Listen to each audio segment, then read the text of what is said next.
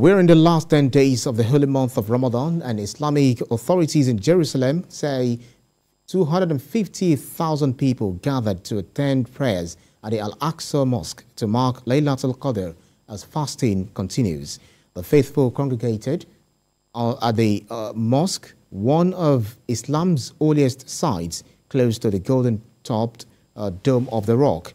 Worshippers gathered amid heightened tensions between Israel and the Palestinians following a string of deadly attacks inside Israel, arrest raids in the West Bank and attacks by Israeli police on Palestinians.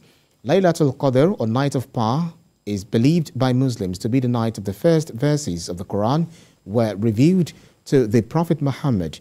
It's said to fall on one of the odd nights of the last 10 days of Ramadan, with the exact night unknown, although it's commonly believed to be the 27th.